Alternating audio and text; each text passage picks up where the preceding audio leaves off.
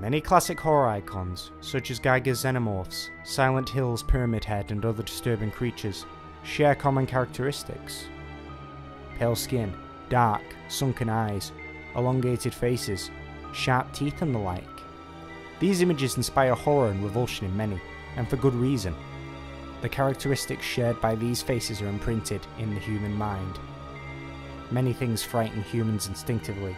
The fear is all natural, and does not need to be reinforced in order to terrify. The fears are species-wide, stemming from dark times in the past, when lightning could mean the burning of your tree home, thunder could be the approaching gallops of a stampede, predators could hide in the darkness, and heights could make poor footing lethal.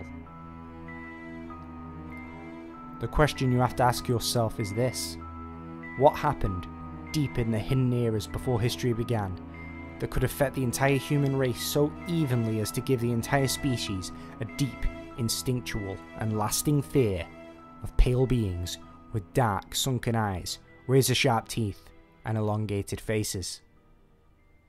Just be careful out there.